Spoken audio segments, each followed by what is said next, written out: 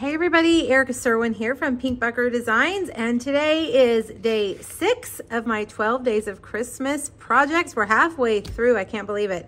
I actually got 2 days mixed up. I did day 6 Shop the Town yesterday, so today I'm actually catching up and doing day 5 Merry and Bright. I figured you guys didn't care if I got off schedule a little bit. We're going to use the Merry and Bright bundle. This is a fabulous bundle, Christmas lights. It was the first thing that I used from this new catalog. I had a Club Create kit that used this bundle, and it was really fun. So I came up with 2 more projects for today, and I think you're really going to like them. The first thing that we're going to make is a box. This is, it uses the Joy of Christmas Designer Series paper. You can use any paper that you want. I used the paper to actually cut out the lights. Inside are these Russell Stover ornament truffles. They're ornament shaped, and the box will hold 2 of them. Okay, let's make our box first. All right, the first thing you're gonna need is a piece of real red cardstock that measures 6.5 by 9 1/4.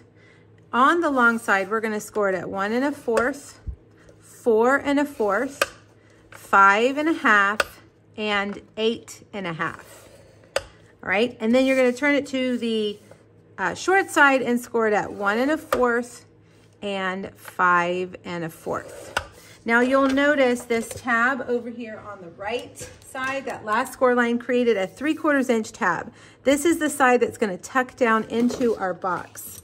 So a lot of times when I make a box, the paper is symmetrical, so it doesn't matter which end you start on, but this one is a little bit different. So you're going to want to make sure you pay attention to where that smaller tab is. So put the 3/4 inch tab on the right side and go through and snip the score lines for these larger sections. Cut off the corners of your square tabs.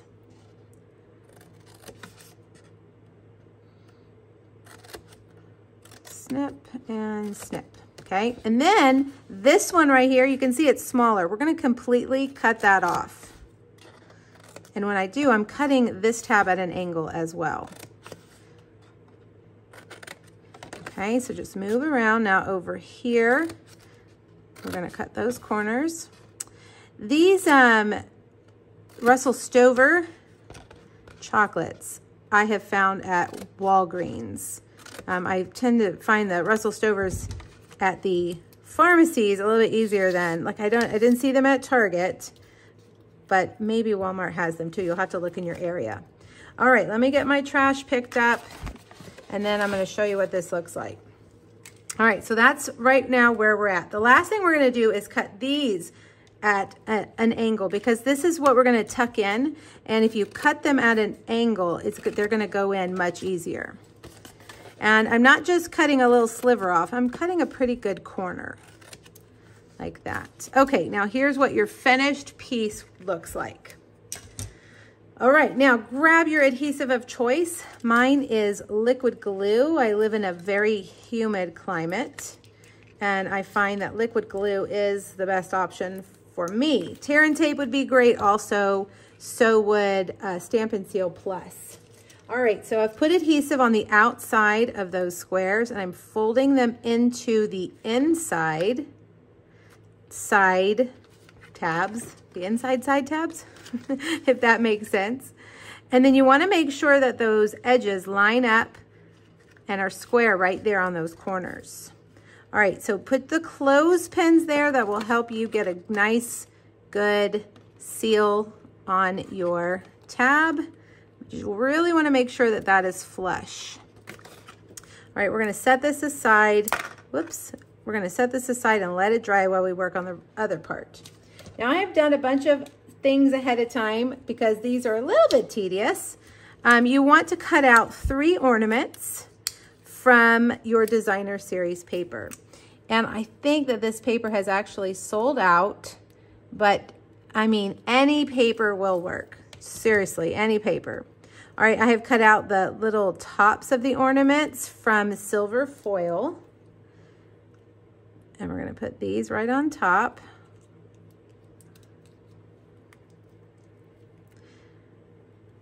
Like that. All right, let's set that aside. I have a piece of basic white here, and let's grab a grid sheet. The measurements for this will be on my blog today, so click the link here. You can go over there and find them. I'm also typing up a complete PDF of all, it's going to actually be 25 projects that will be available after the 12 days, so you can have it to save for the future. Those measurements will be in there as well. All right, I'm going to stamp this. Let's see, how did I stamp it? Let me look. That loop I put kind of over in the left corner, and I'm using Pebbled Path ink. All right, now notice there's a little glow around my lights.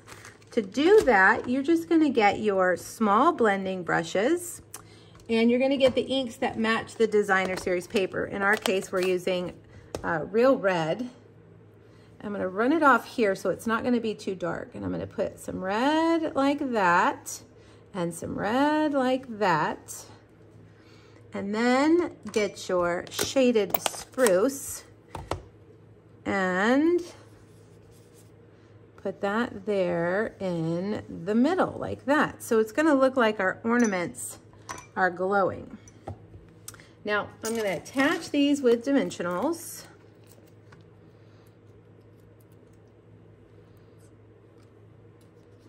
There's one. There's two. And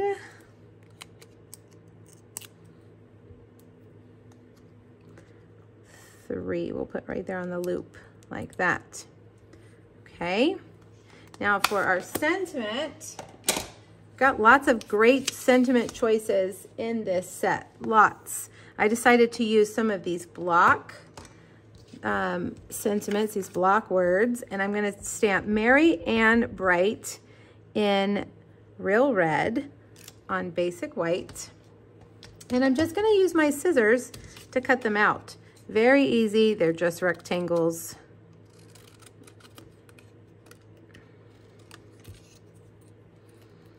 Whoops.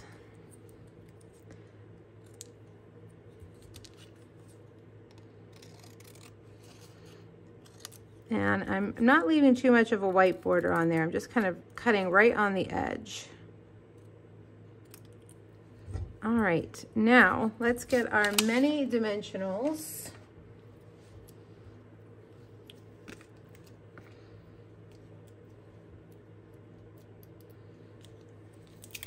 And we're gonna put these right across the ornaments. So we'll do this one kind of like that. And, ooh, I got 2 in 1, there we go. And then that one can go like that. All right, now let's put our box together. I think we've had enough time to get it to close or to dry. And we'll put these hot cocoa truffle ornaments in. 2 fit perfectly. Slide, these are gonna need to slide on either side. So kind of tuck them in, slide that down and slide that down, and there is your box. Now before we put the other part on there, let's grab our ribbon.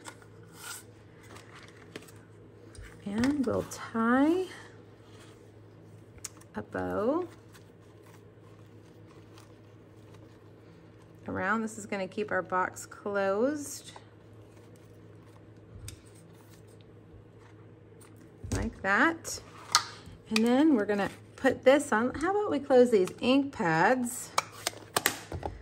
Because you know what happens when you leave an ink pad open? Disaster strikes usually. I dropped a stack of dimensionals face down into a Calypso Coral ink pad the other day. It was not pretty.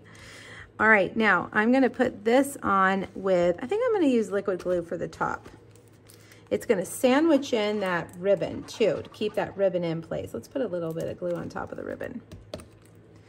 And we're gonna put that right there.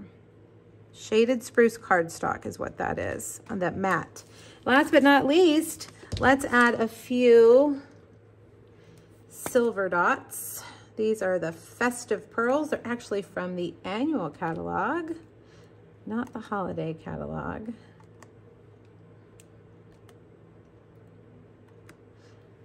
Maybe one more. There we go. All right, there you go. That would make a fun treat for the teachers. I always think of those teachers, or your neighbor, your mailman, whoever you want to give a treat to. And everybody loves a chocolate truffle, right? I know I do. Okay, now our next project is a card. And I decided to be a little non-traditional with my colors here. And we're going to stamp these ornaments. You know, for this stamp set, for this bundle, you have lots of options. You can just die cut paper like we did before, or you can stamp. And I really like the stamps. You know what I realized? I just forgot to do something on the other project. See how that has a little line right there? I actually added that shine mark to mine, and I forgot to do it here. So I'm just going to use my white watercolor pencil. If you have a gel marker, that would work too. And this dimensional's got a little hanger on there. You can use a gel pen, might be a little bit brighter.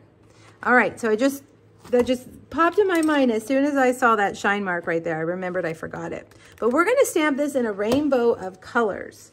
All right, the ink colors that I decided to use are, here they are, in their rainbow order: Poppy Parade, Pumpkin Pie, Daffodil Delight, Azure Afternoon, Coastal Cabana, and Gorgeous Grape. All right, so we're just gonna go one at a time with our bulb, and each time we're gonna have to clean our stamp afterwards. All right, so Poppy Parade first. Okay, clean it really good. And then Pumpkin Pie.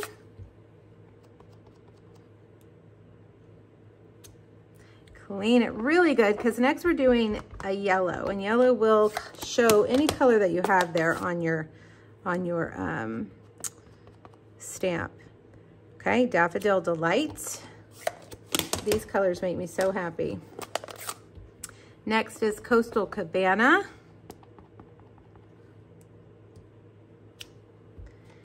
Azure Afternoon. This is a great bright blue. And last but not least, Gorgeous Grape.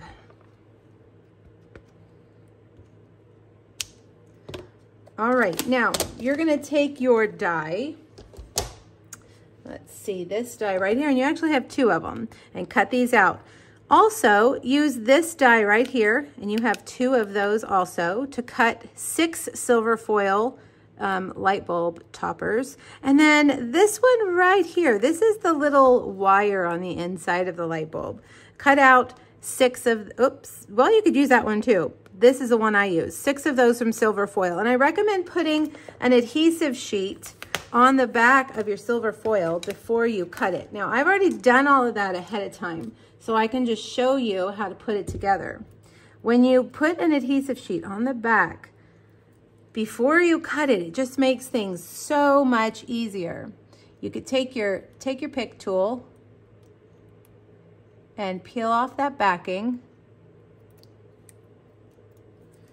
and put that right there. And then this one too. Now this is a little bit tedious. It's gonna take you a few minutes to do all 6, but I really think it is well worth it. All right, so that's what they look like. And I have done the rest of them ahead of time, yay! Now let's start putting them on our piece of basic white. I have embossed this with a Snowflake Sky embossing folder. And we're just gonna grab our dimensionals and start layering them. And I'm gonna start from the middle and work my way out. Okay, I'm gonna start with my Coastal Cabana. And we're gonna kind of lean it in that way. And then my Daffodil Delight, I may need to go over a little bit, like that. All right, let's do Pumpkin Pie. And each one of them is going to kind of be turned a little bit differently so that they're not all exactly the same. And you may have to rearrange them as you go. Let's see. All right, over on the left side now we've got Azure Afternoon. And then we've got Poppy Parade and Gorgeous Grape on the end. And I'm gonna actually tuck these behind like that. Now let's see how we look. Yep, that's pretty good, I think.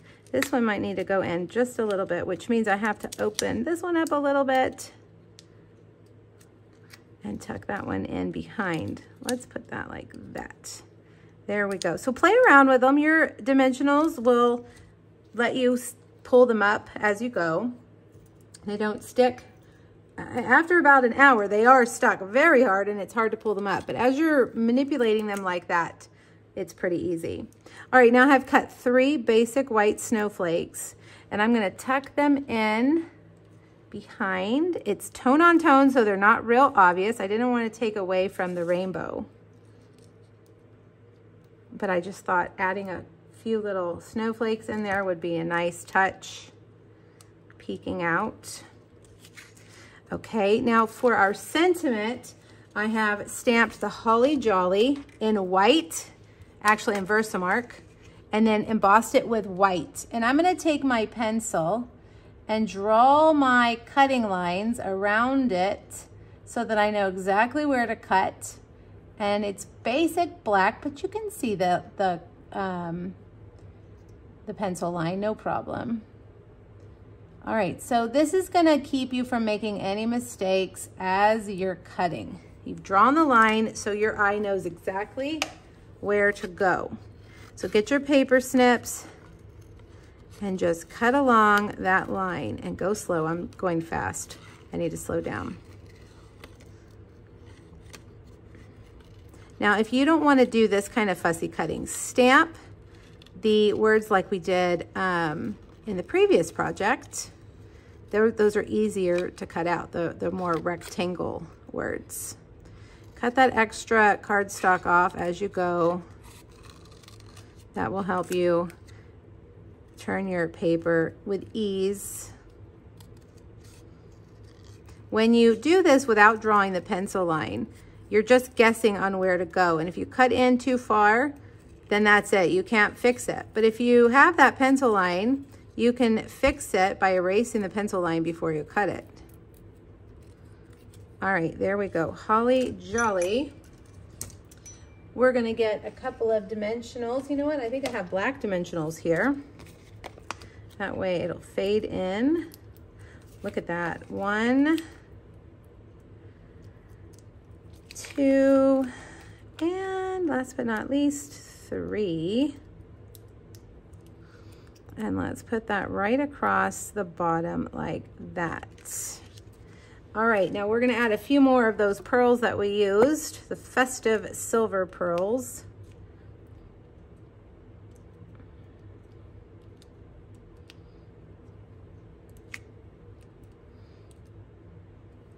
Oh, that one got turned upside down. Let's see if I can fix it. All right, I'm just gonna kind of sprinkle them around